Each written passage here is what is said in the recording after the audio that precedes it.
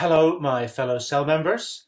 Welcome to the final teaching of the liturgical year. It is November. We have been exploring vaguely the theme of pilgrimage and conversion, and we're going to finish that theme today. All pilgrimages reach their end, finally, either Canterbury or Santiago, and the church's year reaches its end. Next time we meet, it will be Advent. And on a larger scale, everything will have its end. And so we're going to talk a little bit about what the church calls eschatology, the end things.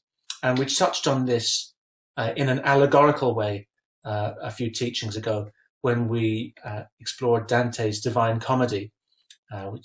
I thought I would try in as light-hearted a way as possible to deal with the same subject, but in terms of what the church teaches us about what will happen at the end of our lives. And so I wanted to start, but not dwell too long, on the worst bit.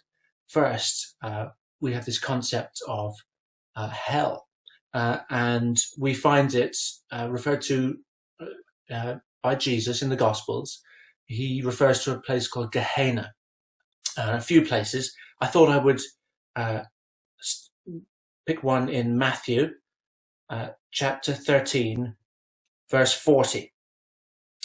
Just as the weeds are collected and burned up with fire, so will it be at the end of the age. The Son of Man will send his angels, and they will collect out of his kingdom all causes of sin and all evildoers, and they will throw them into the furnace of fire, where there will be weeping and gnashing of teeth. So he used the word Gehenna, which I think was a place outside Jerusalem. It was like a rubbish tip, I believe, and it was associated with fire and even sacrifices, that kind of thing. So we can take it from the Gospels that there is this place. And, you know, we can take from the doctrine of original sin, which G.K. Chesterton called the only doctrine you can prove by opening the newspaper, that we have a tendency to separate ourselves from God. Now, I think it was the 1960s, there was a famous controversial book by Hans Urs von Balthasar, and it was called Dare We Hope That All Will Be Saved? And it's this idea that we have to believe hell exists, but we don't have to believe there's anybody in it. You might want to discuss that in the cells. There are advocates for this position, dare we hope. Myself, I'm a more pessimistic sort. I do think there are some people who cut themselves off. As C.S. Lewis said, the door to hell is locked from the inside. But we as Christians have this hope that, this great redemption is available to us. And we will be saved by faith, as St. Paul says.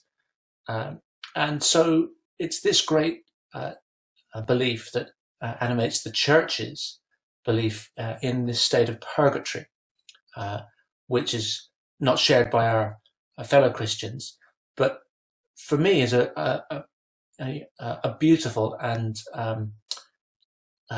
believable doctrine that flows from our belief in the operation of grace, where we believe that our primary decision in our life, our faith in Christ, will save us. But there are many secondary decisions in our lives. We're complicated. The line between good and evil runs through all of us. But this primary decision for Christ is enough to save us. And the grace that's poured out, will purify us. But at the point of our death, our final decision, our primary decision is made, and our final destination is fixed. But not necessarily, it doesn't take, not necessarily how long it takes us to get there. And so I wanted to quote something I found that I thought summed it up from a book by Joseph Ratzinger, where he says, "Purgatory is not some kind of supraworldly concentration camp where man is forced to undergo punishment in a more or less arbitrary fashion.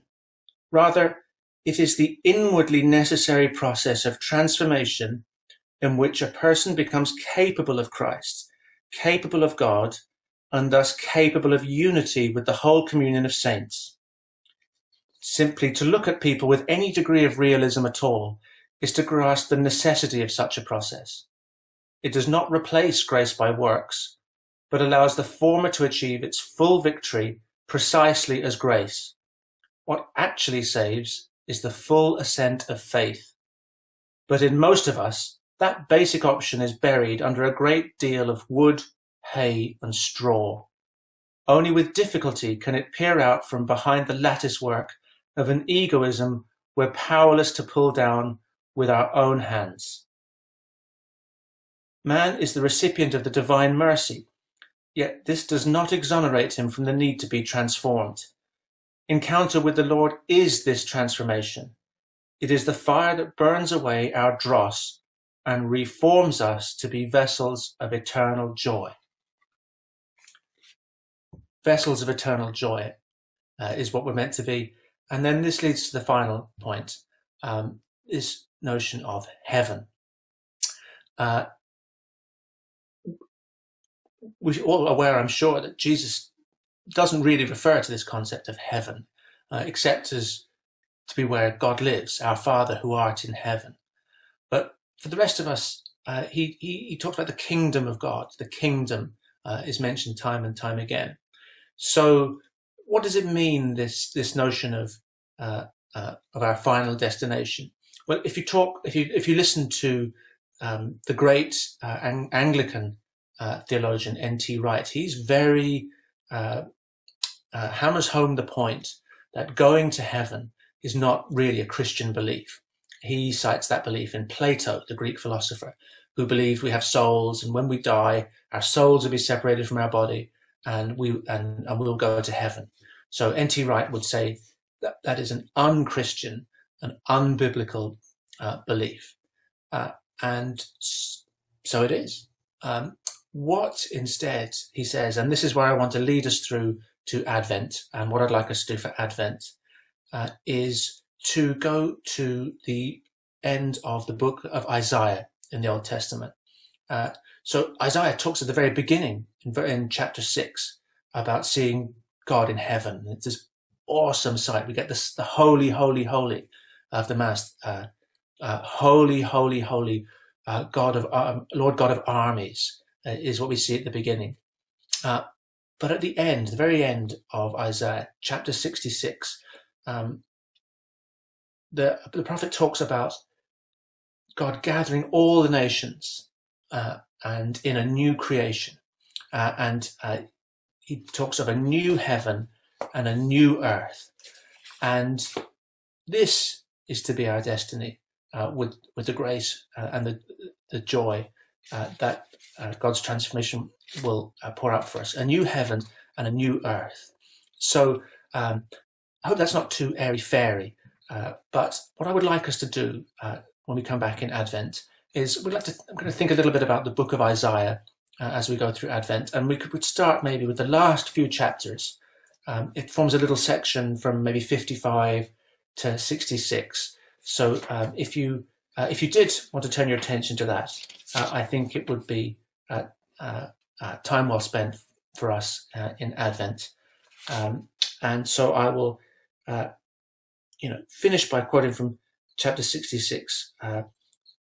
Says the Lord, "For as the new heavens and the new earth, which I will make, shall remain before me, said the Lord, so shall your descendants and your name remain. From new moon to new moon and from Sabbath to Sabbath, all flesh shall come to worship before me, says the Lord." So I hand it over to the cells for discussion about, the new heavens and the new earth that we will live in the new creation. And I will bid you God bless until then, and next time we will come back in Advent to discuss Isaiah.